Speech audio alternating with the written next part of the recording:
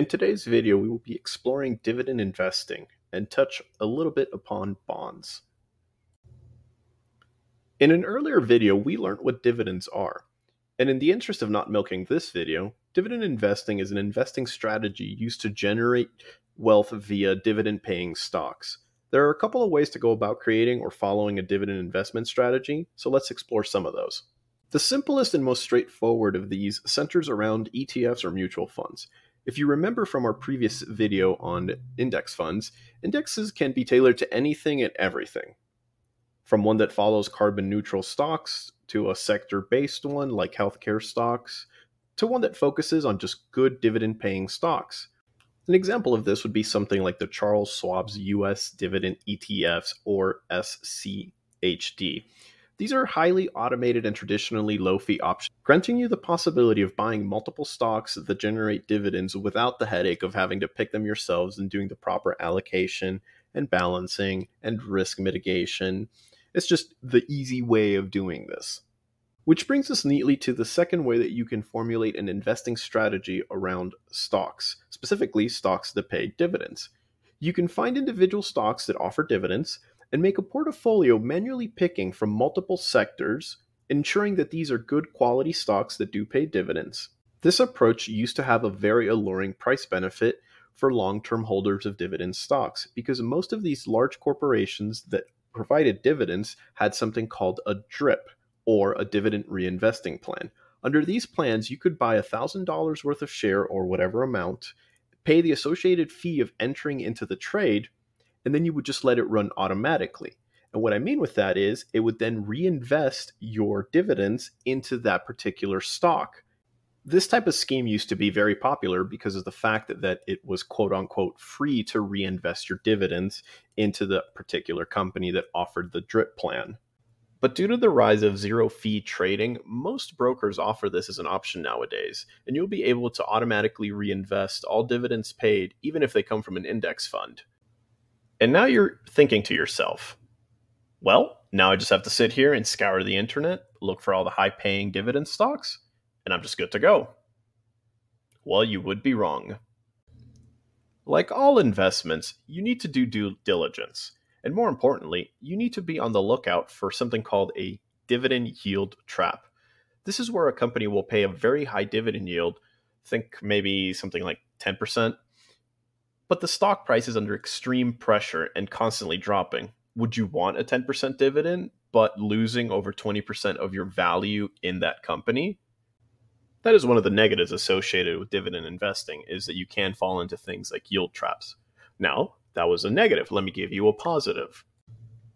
A positive would be the dividend aristocrats. These are companies that follow a set of rules and have demonstrated for quite a while that they will be a reliable source of dividend income that increases on a per share basis throughout a long period of time. You might be wondering what those rules might be. Well, they're actually pretty simple because there's only 4 of them. They have to be a member of the S&P 500, so they have to be within the largest companies of the US. They have to have increased their per share based dividends every year for the last 25 years. They have to have a minimum market capitalization of over $3 billion. And they have to, on average, trade at least $5 million of trading volume every single day for the last 3 months. As you can imagine, most of the dividend aristocrat companies are titans of industry. Most people have heard of these companies. They are also considered safe. But that does not mean that they are untouchable. Since 2019, at least 20 companies have lost their dividend aristocrat status due to precarious economic situations that led to a dividend cut, or in some cases, just outright not paying it anymore. It is also worth noting that as a group, the aristocrat index funds, which track these 65 companies, traditionally do underperform the S&P 500 during bull runs.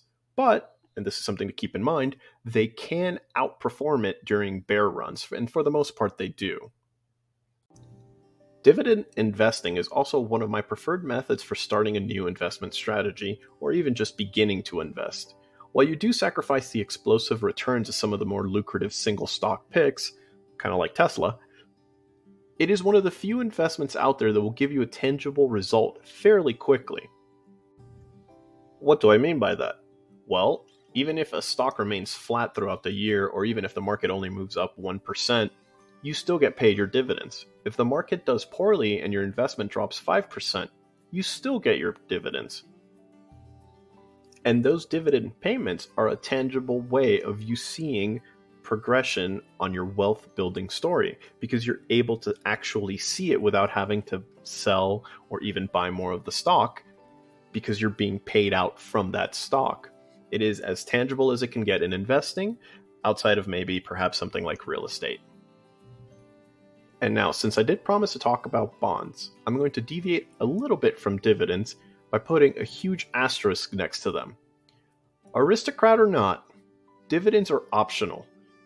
Tomorrow, Dover, the king of aristocrats, with over 67 years paying increased dividends, could wake up to some new financial reality and decide, next year we're not going to pay dividends anymore.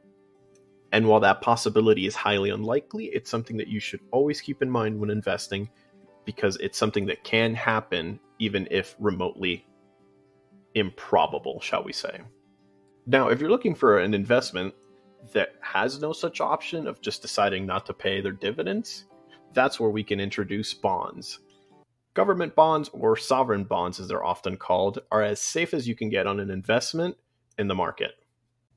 Bonds are a type of loan. When an entity, in this case the government, needs money to fund its day-to-day activities or to fund a big-ticket project, they take out these loans. They offer them to us, the people. In exchange for us buying these bonds, the government agrees to pay the original value of the bond and also interests on that money that we have loaned them. For your troubles, of course. Now, while this debt is not collateralized, if the government reneges on paying it back, well, let's just say, I hope you like leather and living in post-apocalyptic style communities, because that's the route that we're headed. That's why most bonds say backed by the full faith of the US government, using the US as an example. That is kind of the metric, though, of if you're going to get your bond paid back to you, how reliable and faithful that government has been to date paying those bonds. The US has an extremely good rating versus a place like, for example, Argentina, which has unfortunately defaulted on making its payments at certain junctures in its history. Now, due to how financial markets work, most countries will always strive to pay back bonds, even if they do default on them. So there's always room for negotiation in those particular scenarios where a country cannot pay them back at the pre-arranged pricing. However, that was just a brief look into bonds and how they work a little bit. Not necessarily anything in depth, just they can pay you back the money that you invest into them, and you get a little bit of interest out of them. Not exactly how stocks work, but it is a substitute for somebody hunting for dividends due to the fact that bonds are so safe. I hope you liked this video. If you did, please give it a like. If you have any comments or feedback, please leave a comment. And as always, if you really like the content, please subscribe. Thank you for watching. See you next time when we do a deep dive into bonds.